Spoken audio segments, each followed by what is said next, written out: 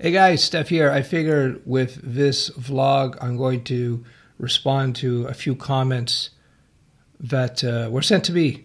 So I'm on the comments tab here in my, I don't know what you call this, my video manager, or my creator studio, excuse me.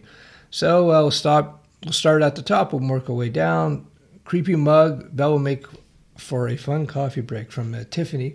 Yeah, this is the mug she's talking about. I bought this mug because it's kind of a strange mug, but I'm using it for my Python course as a silly prop. So anyway, so there you go, the mug. Next comment, Mike from Texas. I'm just going to paraphrase. I'm 45 years old. I want to change my career to tech world.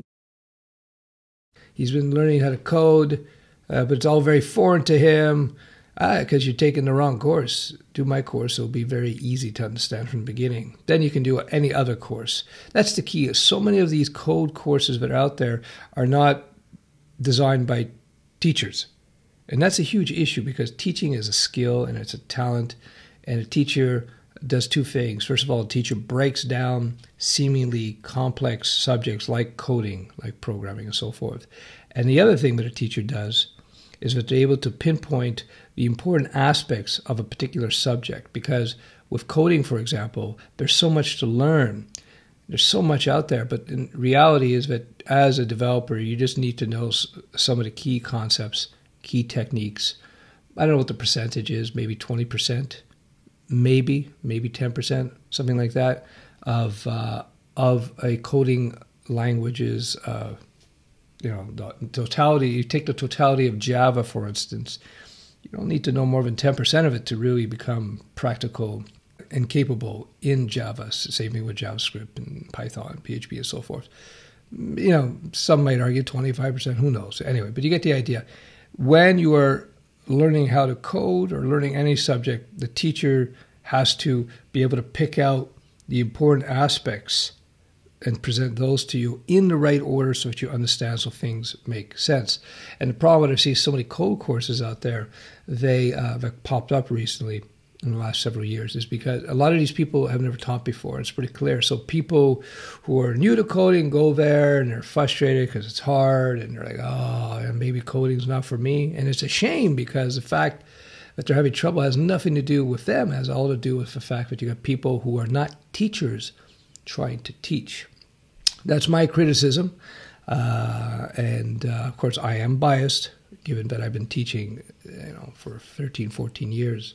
Well, 14 years. Anyhow, this person is saying they know anatomy, trauma, surgeries, tools, instruments. Not sure if computers are right for you.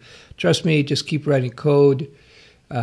Keep iterating, basically keep just writing code. You might be writing code blind at first. You might not know exactly what the code means at first, but it will come with time, so don't give up. People say that Node.js is going to takes PHP's place. Impossible. The reason being is that PHP is the most widely used web development language, by a long shot.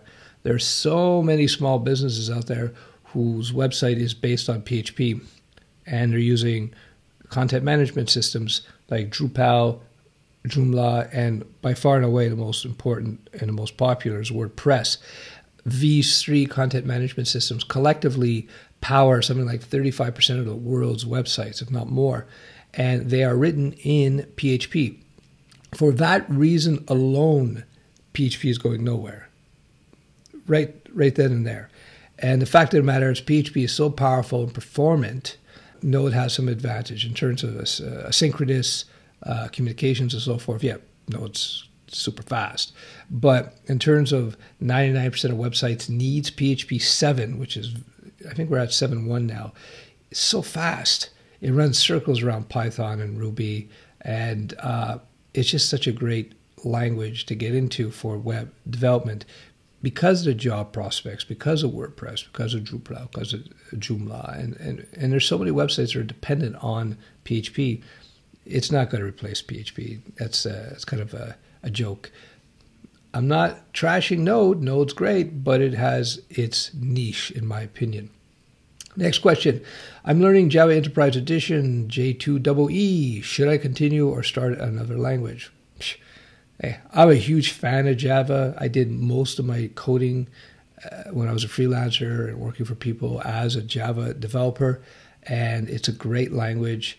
Just understand, when you're getting into J2EE, you're getting into Enterprise Edition. Enterprise meaning huge corporations, meaning working for an IBM, working for huge businesses like that rely on Java, and so many do.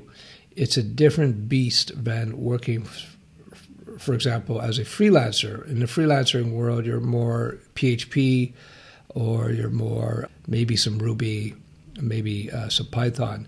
But when it comes to, I'm thinking web development, of course. When it comes to Java Enterprise Edition, understand what that beast is. Now, Java itself is a great language to learn, because not only are you can do web apps with it, you can also do, and Spring is the most popular framework these days in the Java web development. And you also, Java is also used for Android development. It's not J2EE, but it's Java. So should you continue? Well, if you want to do enterprise, yeah, for sure. If you're not sure, if this is your first language, there's nothing wrong with learning Java, but I always talk about the career. What are your career goals? What are your job goals with regards to programming and development? Take a look at my playlist where I talk careers in code. I have like 20, 30 videos on that, and I go over all these things. Check out also my videos. Should you learn, Python? Should you learn Java? Should you learn PHP, etc.? And I get into all these details about language choices relative to career choices. So, but Java's great. Whatever you learn in Java, you can transfer that easily into whatever other language you may find yourself doing. So don't worry about it. Should I keep my name? I asked a few weeks ago or last week or whatever it was. Should I change my channel name from Killer PHP, which is based on my old website, to my name? I'm probably just going to change it to my name. I haven't got around to it. This guy, Jeffrey, writes, video starts at 4 minutes. Yeah, sometimes I get into a bit of a rambling before I start the main subject of the video. I think I'm going to reverse that. I think I'm going to go into the main subject of the video, then I'll end with my rambling and maybe some scenic scene from somewhere around where I live here in Montreal. Guy says, waiting for my Python course. It's coming. I had to wait for this cup before I could do my Python course. So anyway, no, the Python course is coming soon. I just got caught up in a bunch of work with studio web development and so forth. Finally got a new developer on board. He's really good thus far, and we're going to get another one, I think, as well, because the old guys are moving out. So that's pretty much it. That's enough for the mail bag this week. If I have time, I'm going to transfer from my Pixel some 4K video that I shot of a snowstorm that's going on right now in Montreal. I hope you enjoyed the video. Ciao, ciao.